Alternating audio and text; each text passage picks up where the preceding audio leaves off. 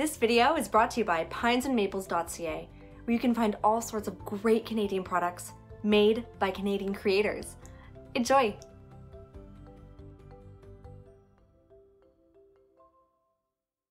Unlike the crowd at Barkerville, which was made up of prospectors of chiefly Great British and Chinese extraction, the population of Fisherville in 1864 was predominantly American.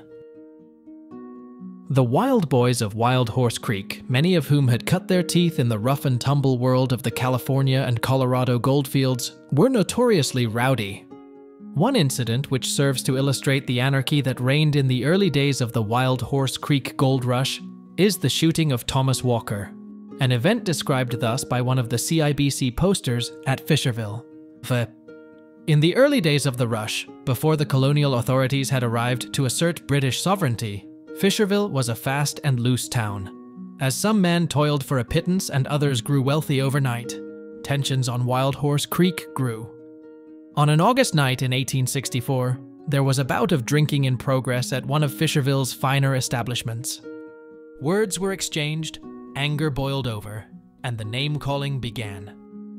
The prospectors lined up behind two men, Tommy Walker and William Burmeister, known as Yeast Powder Bill.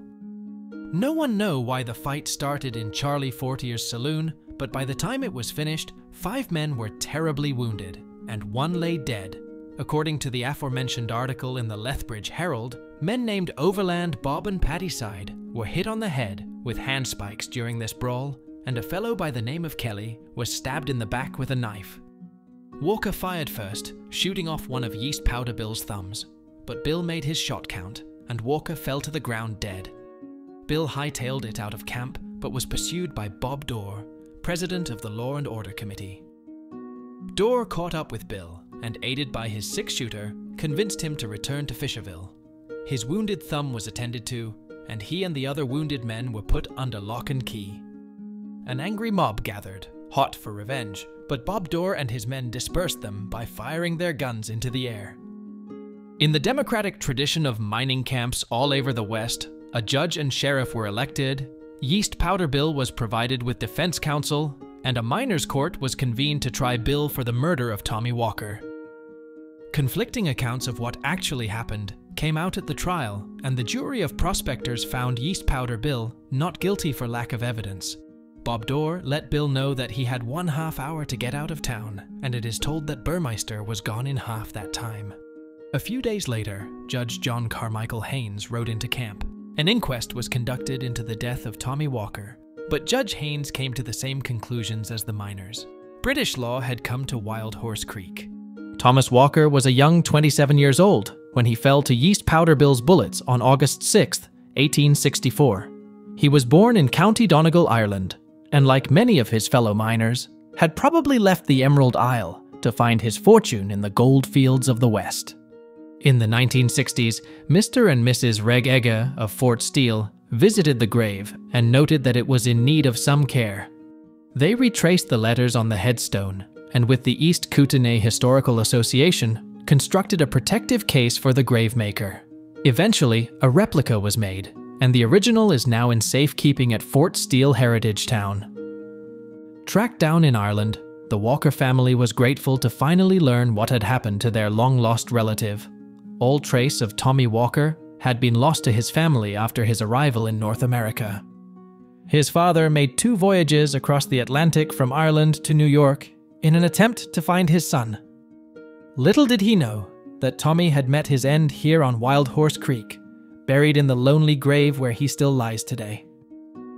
Tommy Walker's grave lies a 20 feet or so from the poster detailing his demise. A plaque nailed to a nearby tree reads, "Thomas Walker, a native of Donegal, Ireland, died at Wild Horse Creek, August 6, 1864, aged 27 years. He met his death in a gunfight with Yeast Powder Bill Burmeister." Another crime alluded to by the CIBC posters at Fisherville describes the robbery of a wily gamester named Old Cuddy. One of the most popular ways to pass the time in the gold camps was gambling. One such gambler was an Irishman by the name of Old Cuddy. He ran a small store and held shares in a large placer mining company. Cuddy was not much of a gambler and owed money to many Fisherville residents, often refusing to pay his debts. However, as gambling was officially illegal, Cuddy's card-playing compatriots could hardly go to the authorities to remedy the situation. Cuddy had managed to acquire 1,000 ounces of gold dust, a small fortune which he planned to take with him when he left Kootenay. He kept the gold in his store under the watchful eye of a trusty guard. Late one evening, 2 men approached Cuddy's store and fired their revolvers. They let out a cry that someone had shot old Cuddy. The guard ran from the store to a nearby saloon to save his friend, only to find Cuddy, playing poker, quite alive and well. When the 2 men ran back to the store, they found the 2 men were gone, and Cuddy's gold along with them. There were rumors that the whole episode had been a scheme concocted by Cuddy to get his gold past the gold commissioner and the 50-cent per ounce export duty. The robbery did prove genuine, but there was little sympathy in the camp for old Cuddy because of his infamous reputation for reneging on his debts. Incidents like the shootout at 40 Years Saloon and the robbery of old Cuddy prompted Sir Arthur N. Birch to dispatch a constable of the Colonial Civil Service to the new diggings in an attempt to bring law and order to that wild frontier. Wild Horse Creek's first lawman happened to be 26-year-old John Brown, a celebrated Irish-Canadian frontiersman who would later take up residence at Waterton Lakes, where he would come to be known as Kootenai Brown in his later years. In his journal, Brown described one of his more notable brushes with the shady underbelly of Wild Horse Creek, which took place in the summer of 1865. 3 men came into Wild Horse and succeeded in passing several $1,000s worth of bogus gold dust. It was an amalgam composed of 75% copper, 5% lead, and 20% gold. It was a very good imitation. Well, these 3 fellows, Kirby, Conklin, and a third whose name I forgot. These 3 brought in the amalgam, bought goods, and paid for them with it. They were pointed out to me at once, and I marked them as suspicious-looking characters. When it was discovered that a lot of bogus nuggets were in circulation on the creek, I went to arrest the 3 strangers. They were living in a 1-roomed cabin, and I knocked at the door. Getting no reply, I burst open the door, and Kirby grabbed for his gun. I had him covered, and I called out to him, "Throw up your hands, or I'll make a lead mine of your carcass." While I was getting Kirby out of the cabin, the other 2 escaped. After putting my prisoner under lock and key, I organized a posse, and we were not long in locating Conklin and his pal, both of whom were also put behind bars. Following the arrest, Brown tendered his resignation from the Colonial Civil Service, unable to make a living on account of a sudden decrease in his pay, eager to head east in search of gold. He described the unfortunate sequel to the arrest in his journal. "My successor, whom I recommended, as a suitable man for the job, had a streak of bad luck with the 3 men I left him in the jail." Among the pieces of good advice I offered the young fellow was never to allow more than 1 prisoner out at a time, and never, on any account, to turn his back on a prisoner. I regret to say that one morning he thoughtlessly disregarded this advice and let all 3 out at a time to wash for breakfast. He turned his back for a moment when Conklin put the mug on him, threw his arm under his chin and held his head back, then gagged and tied him. Then they took his horse and what money he had, his clothes and his gun, and made a clean getaway. The jail was in a lonely part of the creek, and their escape was not known till the butcher called for the meat order. He knocked at the door but got no response. Returning with a blacksmith, the lock was pried off, and on entering, they found the constable bound and gagged and locked in a cell, but the cells of the prisoners were empty. A search party was organized, but no trace of the desperados was ever found. A short walk uphill from the grave of Thomas Walker is a small parcel of land punctuated by a number of equidistant coffin-sized depressions. Another CIBC poster explains that this area once served as a graveyard for Chinese prospectors who passed away in and around Fisherville during the Wild Horse Creek Gold Rush. According to the poster, Chinese miners came soon after news of the Wild Horse Gold Rush broke. They worked poorer claims or provided services to other miners. White miners seldom honored Chinese claims. In fact, Chinese miners often could only secure rights on the ground previously exhausted by other miners. The Chinese founded and maintained this. their own Chinese cemetery. In this ground, the Chinese buried those who died far away from home, performing their traditional burial rituals. However, there are no longer any bodies in this cemetery. Chinese tradition at that time stated that a son or daughter of China must be buried in the land of their birth. Many Chinese arranged ahead of time that should they die here, their bodies would be disinterred and sent back to China for burial. Institutions such as the Chinese Benevolent Society would arrange such services paid for ahead of time by those to be transported. Unlike white miners, the Chinese presence on Wild Horse Creek increased with the end of the gold rush.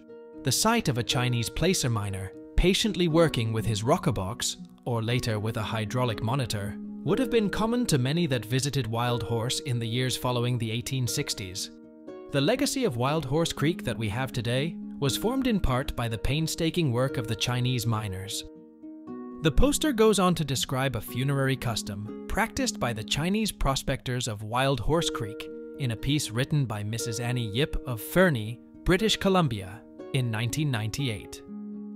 Qing Ming, the Chinese meal for the dead. Each year, the meal for the dead was prepared on the anniversary of a relative's death.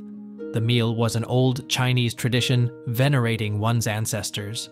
All children, grandchildren, and great-grandchildren were expected to participate, forming a large group for the ceremony.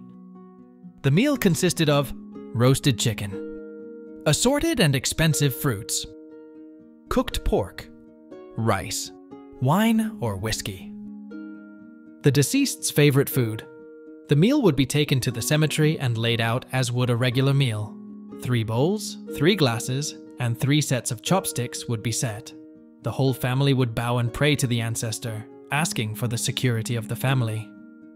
Once the table was laid, the youngest child present would pick up the glass with the alcohol and pour it onto the grave, providing a drink for the ancestor. Then all present would partake in the food, assuring that the dead would not have to dine alone. This ritual was performed to assure that the dead were not hungry on the other side, and provided good fortune for all attendants.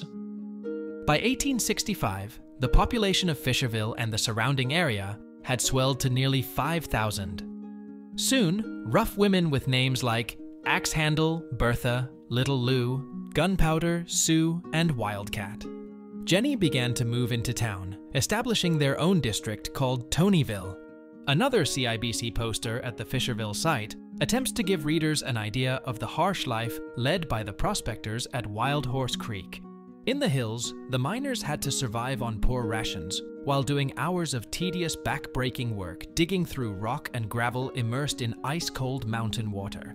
There were few remedies for disease or injury, and the 19th century doctor was often of more harm than help to his patient. Few of these men actually made their fortune. Most of the gold they found went to pay the inflated prices of supplies. What they had left might be spent on a spree in the dance halls and saloons of San Francisco. These celebrations were fueled with plenty of liquor and gambling, and often ended in violence and death. The residents of Fisherville soon discovered that the town itself was built on gold deposits. The buildings were demolished so that the ground beneath them could be relieved of its auric contents. By the end of 1865, many of the town's residents began to move on in search of brighter prospects, namely Big Bend country to the north and Helena, Montana to the south. And as suddenly as it had boomed, Fisherville was abandoned. Despite being briefly resurrected as a Chinatown by Oriental prospectors who arrived to sift through the claims that the Americans had deserted, Fisherville was gradually devoured by the British Columbian forest. In total, an estimated 48 tons of gold was removed from the Wild Horse Creek diggings in the short-lived rush of 1864 and 65, worth about $907 million CAD in today's currency. Today, all that remains of the original Fisherville is a ruined stone chimney and a heap of hand-milled, age-silvered wooden planks, which once comprised the Kootenay Post Office, abandoned in 1888 when the government of British Columbia moved their offices to Fort Steele. Last but not least, the Fisherville Cemetery is also intact. A sign near its entrance states, "In this cemetery lie the remains of a number of Wild Horse Creek's original residents. These men came from all over the world in search of fortune and faced countless hazards and hardships in the mountains of the Kootenays, Their only reward, a lonely grave here under the windswept pines of Wild Horse Creek. Small forgotten cemeteries like this one are scattered across the West. Take a moment to reflect on the arduous lives led by the ill-fated adventurers who now lie beneath your feet, and enjoy the silence of this, their final resting place so far from home. Thanks for watching. If you enjoyed this video, please check out our website pinesandmaples.ca, where you can find all sorts of great Canadian products.